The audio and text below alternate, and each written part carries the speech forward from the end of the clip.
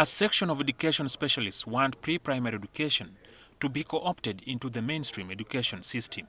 Whereas government recognizes pre-primary education, it is fully managed by the private sector. We need to strengthen regulation, we need to strengthen standards, setting, monitoring at that level. Currently, the full implementation of pre-primary education for learners is deemed the best measure for redeeming the declined quality of education. This was also discussed at the second William Senteza Kajubi Memorial Lecture in Makerere last week. There are very many things that are done in nursery, not only reading and writing, but even to manage, a child to manage himself or herself is very, very critical.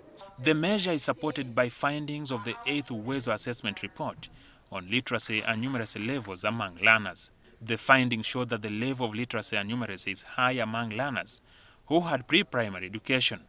At least 41% of those who attended this level of school were competent in reading, compared to 24% of those who did not attend kindergarten.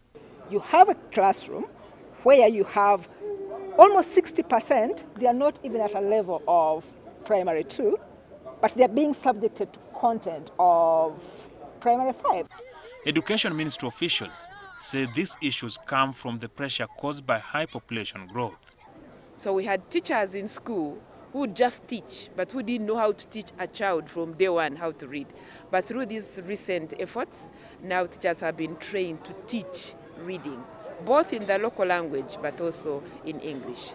Compared to the 2015 report, the one for 2018 shows declining literacy and numeracy levels, with the majority able to read and comprehend a basic primary 2 story upon reaching primary 6.